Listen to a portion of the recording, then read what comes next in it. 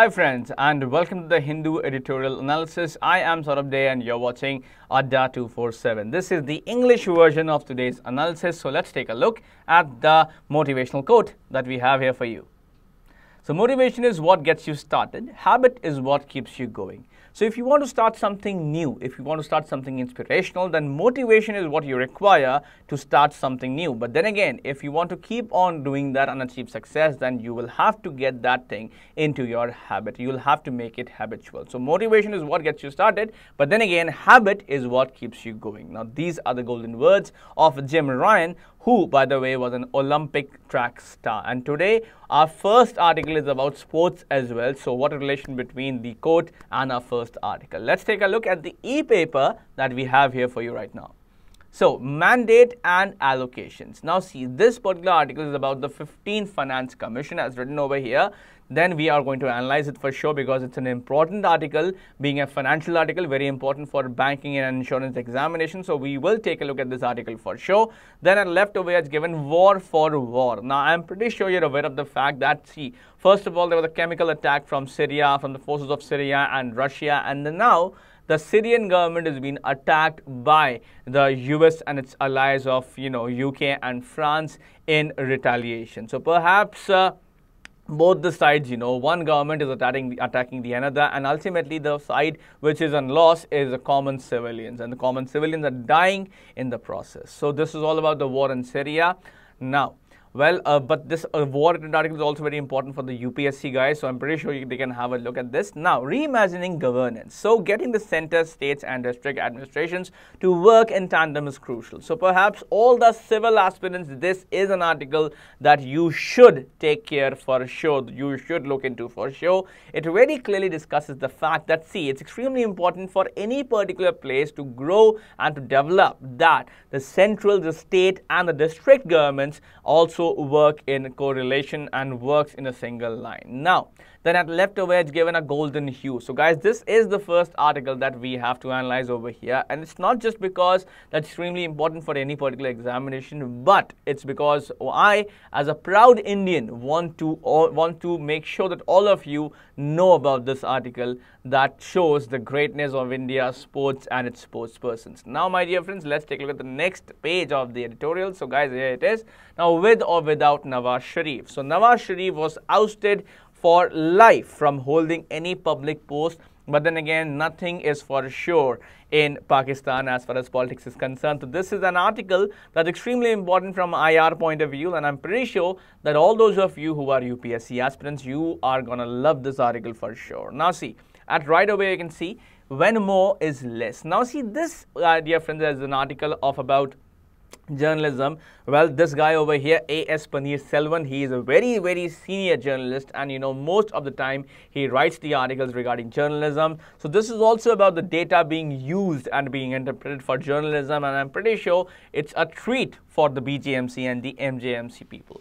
Now, my dear friends, let's take a look at the next one that's left over here. So it's waiting in the wings. So see, this describes Dinesh Karthik's abilities and how can he play alongside Dhoni as a specialist batsman. So I'm pretty sure, guys, that you are gonna love this article for sure, especially if you are a follower of IPL and cricket. Now we can remove the e-paper and come back to the center screen as well.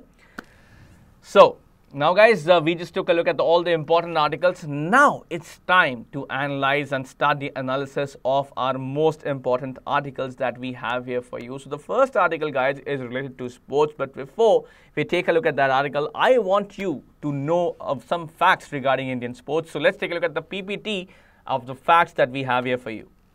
So facts at a glance. Now, the popular international sports, chess, were originally invented in India. The original and the early game of chess was called Chaturanga or Chaturanga. Then the martial arts or art of self-defense originated and created first in India, and later the martial arts was spread to the Asian countries by the Buddhist monks and missionaries. India had participated in the Olympic Games for the first time in the year 1900. Indian athlete Norman Pritchard participated in the 1900 Olympics representing India and won 2 medals. So this is something that you should note down for sure. India has won only 26 medals since 1900 to 2012 in Olympic Games. India's Indian Premier League or IPL cricket is the second richest sports league after the NBA or the National Basketball Association of the United States of America or USA, according to the Forbes magazine. Now, so the snakes and ladder game was created in India by the 13th century poet Saint Gyadev, and the original name of the game was Mokshpath or Parajumble. Okay. So guys, I'm pretty sure that you were fascinated by all of these facts of sports regarding India, and now let's take a look at the e-paper and the article that we have here for you. So Golden Hue, Indian athletes make a mark in diverse sports at the Commonwealth Games over here, CWG over here. So perhaps the way in which India performed in a variety of games was absolutely remarkable this time, my dear friends. Now, the Olympics has a global allure and the Asian Games bask in the continental spread. And compared to these two, the Commonwealth Games may look like an unflattering vestige of British colonial past, yet there's no denying that the CWG's relevance as a stepping stone to British sporting glory. Now see, the Olympics is the actual global attraction of sports. Then the Asian Games is about the continental glory, but then again, compared to these two, the Commonwealth Games might appear way smaller. But then again, guys, because see, Commonwealth Games actually is played by those countries which were once ruled by the Britain, and in fact, you know what? Still, there is no denying that the performance in CWG Games is going to provide a platform for better performances at other bigger platforms or levels. Now, for India, the relatively limited competition means it actually remains a front runner. In fact, for India, it's actually good that, since there's limited competition, India remains a front runner. Then this was underlined over the last fortnight at the Gold Coast in Australia, where India won 66 medals and improved the haul of 64 from the 2014 edition at Glasgow. So perhaps, you know what, now see, the performance, by the way, in fact, see, the thing is, whenever there's limited competition, India actually performs quite well, and this was highlighted in the last fortnight of 15 days at the Gold Coast in Australia, where India actually won 66 medals, and also they improved their haul from 64 from the previous edition of the Commonwealth Games, which was held at Glasgow. Now, importantly, the number of golds rose from 15 to 26. In wrestling, weightlifting, shooting, boxing, badminton, and particularly table tennis, India dominated. And perhaps there were actually world-class efforts from the Indians. So the number of golds, the happiest thing is number of golds rose from 15 to 26, and in wrestling, weightlifting, shooting, boxing, badminton, and also particularly table tennis, India dominated. There were world-class efforts from the Indians all over. 5-time world boxing champion Mary Kom, 2-time Olympic medalist wrestler Sushil Kumar, and world champion weightlifter Mirabai Chanu, 2016 world junior javelin champion Neeraj Chopra, and teen shooting sensations Manu Bhaker and Anish Bhandwala produced splendid performance to clinch golds. In fact, you know what? 5-time world boxing champion Mary Kom, 2-time Olympic medalist wrestler Sushil Kumar, world champion weightlifter Mirabai Chanu 2016, world junior javelin champion Neeraj Chopra, and teen shooting sensations Manu Bhaker and Anish Bhandwala produced splendid performances to clinch the gold. Now guys, before we go further in this particular article, let's take a look at the vocab based question that we have here for you.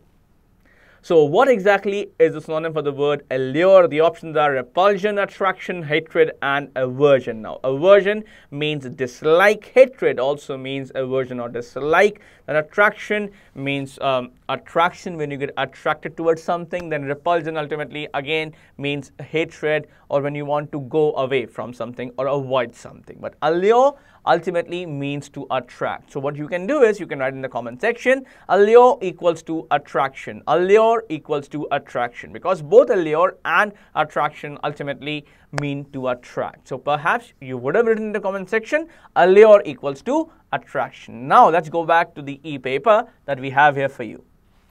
So In badminton, the unexpected gold in the mixed team event, the much anticipated women's final featuring PV Sindhu and Saina Nehwal, and the emergence of some doubles combinations were the high points. So perhaps, in badminton, the unexpected gold that India ultimately got in the mixed team event and the dream women's final featuring PV Sindhu and Saina Nehwal, and also the emergence of some doubles combinations were actually the high points. From the table tennis arena, India provided the biggest surprises. It won a medal in all 7 events. Now, an unprecedented sweep of team golds and a historic gold in the women's singles of Manik Batra, highlighting the hard work done also by the coaching and support team. So perhaps, in table tennis, India actually got the biggest surprise because it won a medal in all the 7 events. And also, this is something which never happened before, the way in which we sweep the team golds, and also a historic gold in the women's singles for Manik Batra, which highlights or underlines the hard work done also by the coaching and the support team. The 22-year-old Delhi player returned with 4 medals, including 2 golds, and proved to be India's most valuable player. Okay? So guys, this is something that you should really keep in mind. Just 22-year-old Delhi girl Manika Batra, performed really very well, and she won 4 medals, and actually the 4 medals out of these, 2 were golds, and she proved to be India's most valuable player. So guys, now at this point, I'd like to say that let's see question number 2, and I hope that you will be able to get the correct answer for sure. So let's see question number 2 now. Which of the following is not true according to para 1, guys? Statement A is there is no applauding the CWG's relevance as a stepping stone to greater sporting glories. And so statement B is, importantly, the number of golds rose from 15 to 26. Statement C, from the table tennis arena, India provided the biggest surprises. Then, options are right here for you. Option number 1 is only A, option 2 is only B, option 3 is only C, option 4 is only A and C, and option number 5 is only B and C. So guys, which of the following is not true? And that is what you have to tell over here. So C. Now, looking at all of these options, I am sure that you will say the statement A says there is no applauding, and that is not true. Exactly, guys. So the correct answer over here is option number 1, only A. So 2-1, only A is the answer, and I hope you wrote the same in the comment section. Now, let's come back to the e-paper once again, my dear friends. So, however, India's reputation took a beating though when A.V. Rakesh Babu and K.T. Irfan were packed off from the games for violation of the no needle policy after needles were found in their room. So, India's reputation did take a big hit when A.V. Rakesh Babu and K.T. Irfan were packed off and sent off from the Commonwealth Games for violations of the no needle policy after needles were found in their rooms. So this aberration or abnormality must not go unaddressed against the backdrop of successes for other Indian athletes. So this abnormality which was seen, it should not go unaddressed. It should be definitely taken care of against the background of successes of other Indian athletes. With the next Asian Games scheduled in August-September in Jakarta, Indonesia, India is expected to build on the gains from the Gold Coast. So definitely now see the next Asian Games scheduled in August-September, alright, just a few months left in Jakarta in Indonesia. India is expected to build on the gains, to improve further from the Gold Coast. Based on the quality of recent performances, India could improve upon its 2014 tally of 11 gold, 10 silver and 36 bronze medals.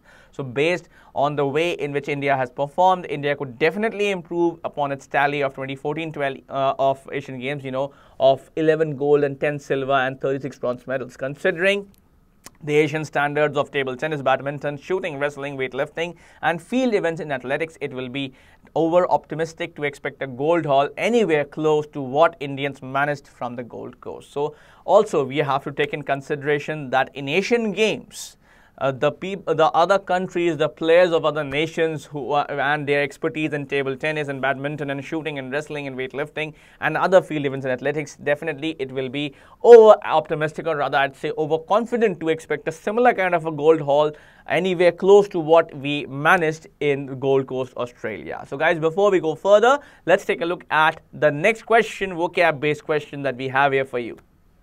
So guys, what exactly is the synonym for the word aberration? From the options of normality, conformity, peculiarity and regularity. Now see, Normality means when something is absolutely normal, there's no difference, something is regular. Then conformity means something for sure. Then peculiarity means something that seems quite strange. Then regularity means normality. So guys, aberration means something which is not normal, which is abnormal.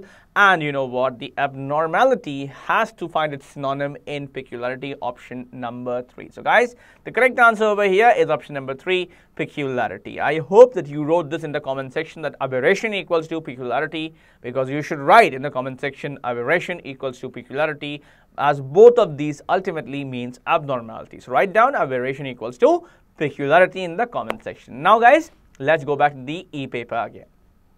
Alright, so Chopra, Chanu, Sushil, the badminton players and singles, besides select shooters, will definitely hope to do well in the Asian Games. But India will certainly try to register a better show in hockey. We finished 4th, by the way, in Commonwealth Games, where the men's team will defend its Asian Games title, that's for sure. And automatically, they'll qualify for 2020 Olympics in Tokyo. Till then, the CWG or the Commonwealth Games has held a mirror up to the Indian sport and found a refreshing reflection and also a really improved, a drastically improved Indian sports persons and Indian sports. So guys, now let's take a look at question number 4 that we have here for you. So which of the following is true according to the para over here? Now statement A over here is, this aberration must not go unaddressed against the backdrop of successes of other Indian athletes. Then statement B is, based on the quality of recent performances, India could improve upon its 2016 tally of 11 gold, 10 silver and 36 bronze medals. Then statement C is, Chopra, Chanu, Sushil, the badminton players and singles, besides select shooters, will definitely hope to do well. So guys, what exactly is true compared to all these three? Well, the options are option number 1 only A, option 2 is only B, option 3 is only C, option 4 is only C and A, and option number 5 is only B and A. So guys, the correct answer over here has to be option number 4, only C and A, because see, read statement B that reads over here, based on the quality of recent performances, India could improve upon its 2016 tally, whereas it was 2014 in the paragraph. Alright, so it should be 2014, and that's why option number 4, only C and A, is the answer. And I hope guys that all of you, my lovely people, you would have also written that as the answer. Okay guys, so that was all as far as the first article is concerned. Now guys, it's time for us to take a look at the second article. Let's take a look at the second article right now. So it's a mandate and allocations. Now, what exactly is this about? The terms of reference of the 15th Finance Commission raise questions about constitutional propriety. So this is about, questions being raised on the 15th Finance Commission's references. But before we start this, let's do one thing, let's take a look at the facts that we have here for regarding the 15th Finance Commission. So here's the facts at a glance. Now, the government had allocated rupees 10 crore in the 2017-18 budget to the 15th Finance Commission so that they are able to do their job in a better way. Now this time the FFC or the 15th Finance Commission would have to take into account the impact of the goods and services tax on the resources of the center and states. So GST and the resources of the center and states have to be taken into consideration by the FFC before providing any kind of recommendation. Allegedly, the FFC might also be tasked with recommending the debt gross state domestic product and in the levels product levels and the combined GDP debt gross domestic product levels for all states. So perhaps the the debt gross state domestic products and also the GDP levels for all the states might have to be formulated or recommended by the FFC. This has been alleged so far. Nothing is clear on this for sure. Reportedly, there are also a major debate going on among the government officials on whether the FFC should use the 2011 census for its work. So perhaps there has been reports of a major debate going on among the government officials regarding the use of the 2011 census for the FFC. Former bureaucrat and Rajya Sabha member N.K. Singh is the head of the 15th Finance Commission. Write this down, note this down. This may ask in the examination for sure, maybe ask in the examination for sure, that who's the head of the 15th Finance Commission. But then you can write former bureaucrat and Rajya Sabha member N.K. Singh. Then, Well, the next point over here is Article 280 of the Constitution requires the Finance Commission to fulfill its duty of making recommendations to the President. So guys, as far as I can see from my point of view, there can be two questions that can be asked from the last fact, that is, under which article of the Constitution is it required for the Finance Commission to fulfill its duty towards making recommendations, and another question that can be is that to whom does the Finance Commission make recommendations to? Is it the Prime Minister or the President? Well guys, the answer is right there in front of you. Article 280 of the Constitution requires the Finance Commission to fulfill its duty of making recommendations to the President of the nation. Now guys, let's do one thing, and that is take care of this e-paper article that we have here for you. So it is not without reason or logic that the presidential terms of reference, or the TOR, of the 15 finance commissions have raised questions, and the recent conclave or meeting of the finance ministers of the southern states to discuss the contentious, or in fact such issues that are disagreeable issues in the TOR, is only the beginning or the start. Now, in the months ahead, more debate or discussion on this is likely, but the line by the media that this conclave or meeting was about the concerns regarding or concerns or worries over the directive to use population data in the TOR from the 2011 census and not the 1971 census that was used earlier is an exaggeration or nothing but just something which has been fetched too far. Now, so guys, that's about this point over here. I hope you understood the first para. Now let's understand more over here. To be fair, the meeting was called to discuss all the contentious or disagreeable issues.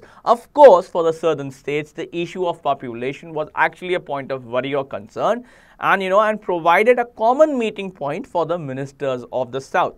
But this was not the only area which was discussed in that conclave or meeting. So I hope guys you got the idea that what exactly is this article about. Now let's take a look at the vocab question that we have here for you. So what exactly is the antonym for the word contentious from the options of combative, testy, belligerent and agreeable? Well guys, I'm pretty sure that you shall be able to give me the answer. Now see, combative means somebody who's ready to fight. Testy means something that actually tests something. Belligerent once again means kind of a mood to fight. Then agreeable means to agree on a particular point or absolutely not fighting at all on any particular thing. Well guys, the antonym of contentious has to be option number 4, agreeable over here. Okay guys, now so that was all as far as this particular question is concerned. Now let's take a look at the parajumble that we have here for you.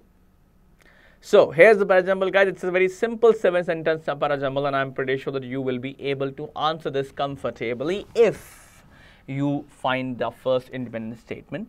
Then do one thing, find the logical pairs, and then do one thing, just arrange them in one particular order. That's all which has to be done. So guys, pause the video right now and start finding the correct order.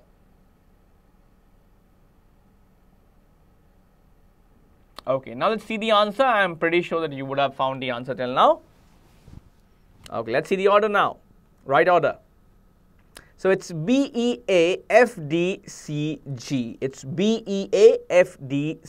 It starts from B that reads, it is not without logic or reason that the presidential terms of reference or TOR of the 15th Finance Commission have raised questions, and the recent conclave of finance ministers of the southern states to discuss contentious issues in the TOR is only the beginning. Now in the months ahead, more debate on this is likely, but the line by the media that this conclave was about concerns over what? Over the directive to use population data in the TOR from the 2011 census and not the 1971 census that was used earlier is actually an exaggeration. So I hope guys that you were able to get the answer over here. Now just do one thing, my dear friend, and that is, let's take a look at question number 7 and 8 that we have here for you. So question number 7 is, you have to find the error in these last 4 questions that we are left right now. So conceptually, general purpose transfers to the states by way of tax devolution and grants are meant to enable it to provide comparable levels of public service at comparable tax effort. So what exactly is the answer over here? What is the error in this question?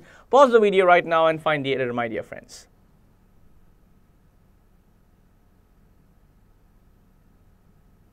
Okay, I hope you would have found the error till now. So see, it has to be over here, Now see, read the question. Conceptually, general purpose transfers to states by way of tax devolution. So it's about states, it's about grants are meant to enable it. But then again, it is what? Becomes singular. But states is plural. So that's why it should be enable them to provide comparable. So question number 7, part 3 contains the error. Now question number 8, look over here.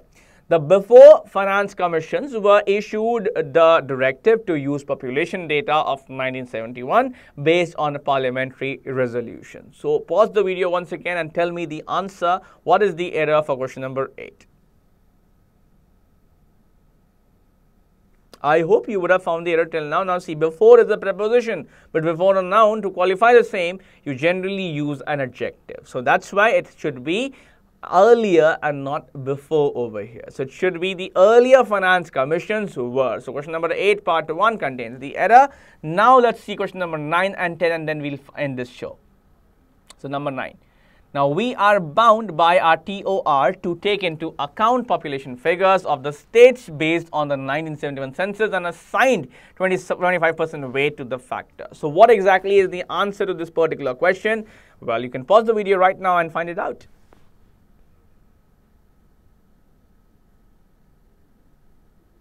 Okay.